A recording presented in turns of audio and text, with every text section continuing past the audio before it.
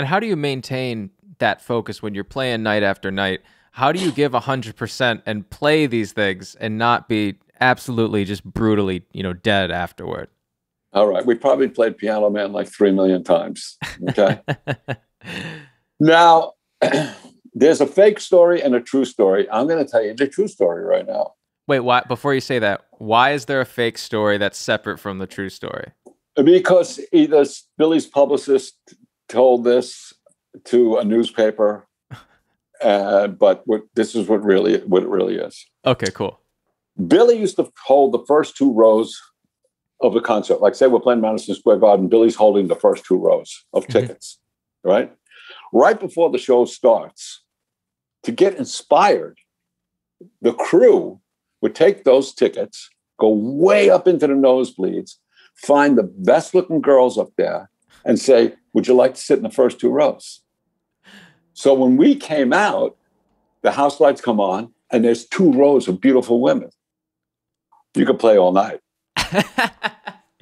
That's actually a real like psychological thing that they say that if you like people who work out a lot will sometimes put on their walls pictures of attractive people because it like psychologically you're like a certain amount more effective with what you're doing. Sure. I'm telling you, you put one good looking in the front, it's all over for me, man. I'm going for it. I know exactly what you're talking about. I was actually listening to something today. This psychologist was saying how, you go into like a business place and you see those like reach higher, like it's like a picture of like an animal like reaching up, and then it'll be like a runner crossing a finish line. Right. Like you see those and then there's Dom Famularo.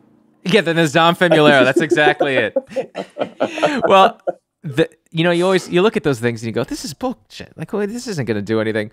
But those things improve people's performance on whatever they're doing. So if they need energy and they show someone winning a race, or if they need focus and they show a picture of someone like doing the thinker, the statue, it improves their performance by something like 30 to 40%.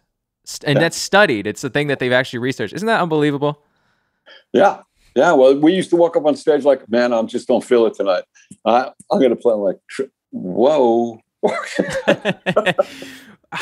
How long were you touring before because there must have been like a grace period when you're playing these huge stadiums, they're sold out, where no matter how you were feeling beforehand, or like no matter what you were excited, how long was that period before you would start to get those nights where you needed that extra boost? Well, we had fun, because in the beginning, it's funny with this pandemic that's happening. I've been playing some gigs with the Lords and my other band, the Slim Kings. And we do these outdoor gigs, the parking lot gigs, and people are in their cars. So you really can't see the people. And you, when the song is over, they beep their horn instead of clapping. It's really weird. But the way to get off, because you can't see people now, is you play to the other guys in the band. It becomes this great thing, like you were in the basement and you started when you started playing. So that's what you do now. And that's what it was like in the beginning. I mean, we did shows with Billy, like opening up for the Beach Boys with no advertising at all. Nobody knew that we were going to be there. The house lights would go out and the crowd would go crazy. And then the house lights would come on and you hear the crowd go, oh. They're expecting the Beach Boys? Yeah, they expect the Beach Boys. Next thing you know, we're getting bombarded with beach balls and stuff like that.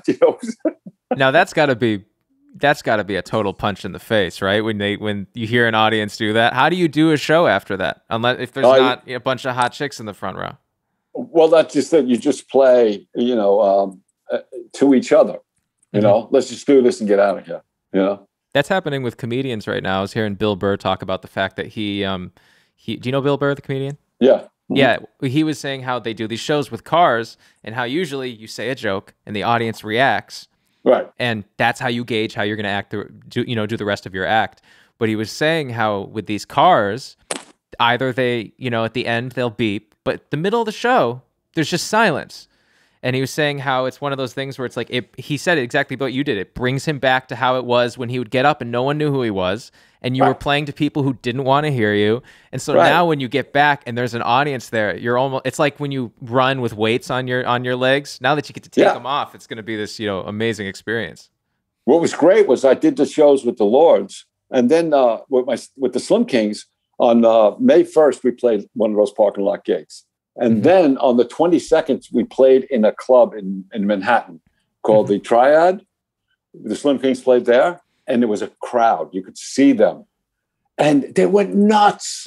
Yeah. They went nuts. It was like, I don't know if they went nuts because they thought we were good or because they were out of the house. Either way, it works out. Yeah, it did. It really did.